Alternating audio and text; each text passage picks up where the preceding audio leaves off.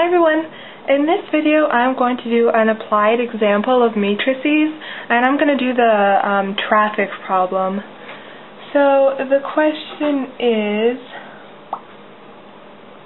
set up a system of equations that represents the relationship given by the traffic flow and the traffic between the intersections in the following example. So in this example, I've got 4 intersections, A, B, C, D, and I've got 4 roads. X1 goes this way. In X2, the cars are driving this way. In X3, you're traveling this way. And in X4, you're going this way. So, at intersection A, I'm getting cars that are coming down X4 and cars that are going across X1. And that equals there's 300 cars coming down X4 and 1,200 going across X1. So X4 plus X1 is 300 plus 1,200, so that's going to be 1,500 cars in that intersection at, any given time. So at B, I'm dealing with cars traveling this way, and there's 800 of them, so that's X1, and cars traveling this way along X2, and there's 500 of them. So 800 and 500 is going to be 1,300 cars in that intersection. At intersection C, I have got cars traveling up X2 and traveling across X3. There's 1,400 and 400, so that's going to be 1,800 in that intersection. And then at D, I've got cars coming this way through X3 and going this way down X4. So that's 1,300 and 1,700.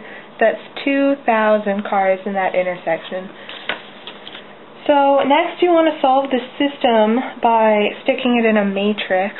So I think I'm going to tell you the row operations I'm doing, but I'm not actually going to do it. I have videos on how to solve a matrix. This one's it's not too hard. There's only 3 steps, I think. So you're going to start X1, X2, X3, X4, and then whatever your number is. So to set up this matrix, in the first situation, you've got 1 X4 plus 1 X1. You don't have any X2s, you don't have any X3s, and that gives you 1,500 cars. At B, oh no, I didn't do enough little spaces in my little square brackets. Okay, it's okay. So, in B, I have 1 X1, 1 X2, no X3, no X4, and that gives me 1,300 cars. At C, I don't have any X1, but I have an X2, an X3, but I don't have an X4, and I have 1,800 cars, or horses, giraffes, anything, doesn't matter. At D, I've got nothing there, and then an X3, an X4, and 2,000. Okay, so the first step I did to solve this matrix, I did R2 minus R1, and that turned this into a 0, and then I did R3 minus R2, and that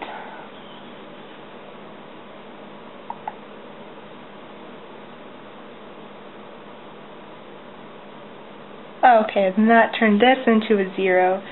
And then R4 minus R3 left me with this matrix.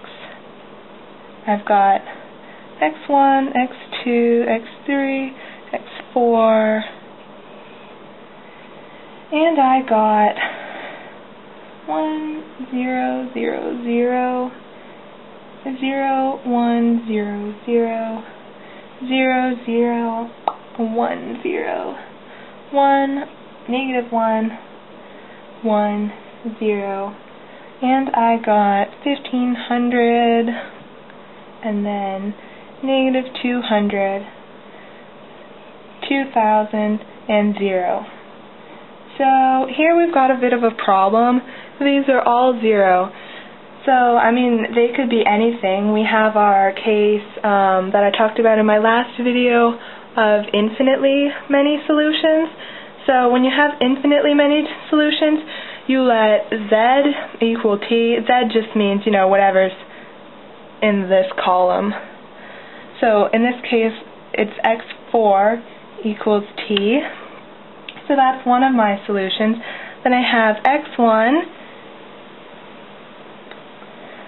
plus x4, x4 is t, equals 1500. I'm going to write that instead as x1 equals 1500 minus x4, which turns out to be t. And then I've got x2 here equals negative 200 plus t. And then x3 turns out to be 200. This is plus x4, so I'll take it to the other side. Minus x4, and x4 is t, so minus t.